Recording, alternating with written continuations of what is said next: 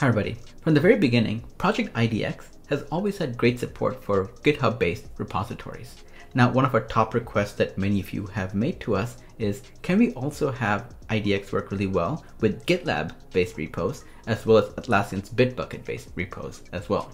So I'm happy to announce that starting right now, you can have an early preview where you can try out repos created on GitLab and Bitbucket. And the way you use it is just the way you would expect it to be used. So right now, I'm currently in my repository where I have my project, and I'm calling it my awesome project, and it's a GitLab-based repo. For the demo, I'm going to be using GitLab, but the workflow I'm going to highlight works the exact same way for a Bitbucket-based repo as well.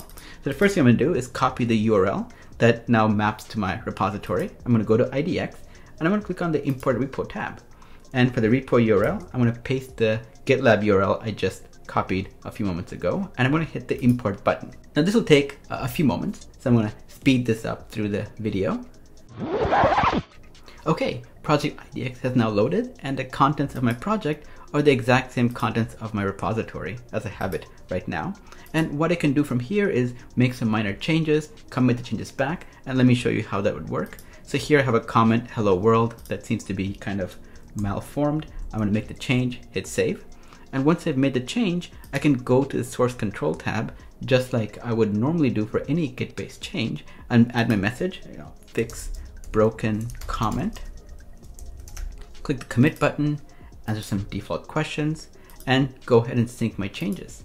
Once I've made this change, I'm going to be asked for my username, in which case in this it'll be Kripa1, and now I can provide a password.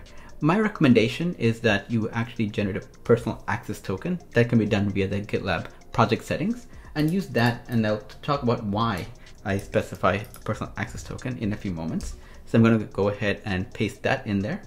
And now, after a few moments have passed, this change that I just made should now be committed to my repository. So let me go back to my project. Let me refresh this page.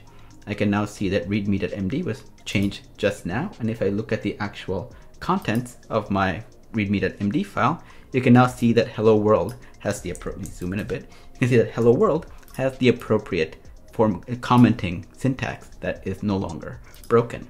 And if I had to work with a private repo, same exact behavior. The main change would be that for a private repository, I'll be asked for the username and password or personal access token during project open itself, so the behavior is identical. Now, many of you may also use the GitLab extension, so let me go ahead and install that. I'm going to go to our extensions marketplace, type in GitLab. The official GitLab extension is available right here. I'm going to click install. This will just take a few quick moments to get everything up and running. And it's installing. And now you can see the icon for GitLab appearing in my toolbar. I'm going to click on GitLab workflow. I'm going to click authenticate to GitLab instance. And in this case, I'm just using the public gitlab.com URL. So I'm going to click on that one. And now for authentication method, there's a bug in the OAuth workflow, and we're going to be working with the right people to fix that. But the personal access token, authenticating using a PAT, that's going to work just fine. So I'm going to select that option instead. And I'm going to enter an existing token, and let me go and copy that one more time and paste it in here. Once I have pasted that token in, you can now see that all the various issues and merge requests from my repository are also now available right here. You can see that for the deployment I just had, that everything passed appropriately and everything's fine. For issues assigned to me, there's nothing there. Issues created, I can see that there's an item here, updated version of Node, but I can now fully manage my project and be able to do all the kind of activities that I would expect. So not only do I now have the ability to work with repository files and then commit changes, do all the typical Git actions, I can also install the appropriate extension and be able to do more of my workflow that my team might be using. So there you have it, a very quick overview of our improved Git-based workflow, where we no longer just support GitHub, but we also now support GitLab and Bitbucket-based repos. And if you have any questions or have more feedback, the best place to get in touch with me is on the forums at community.idx.dev.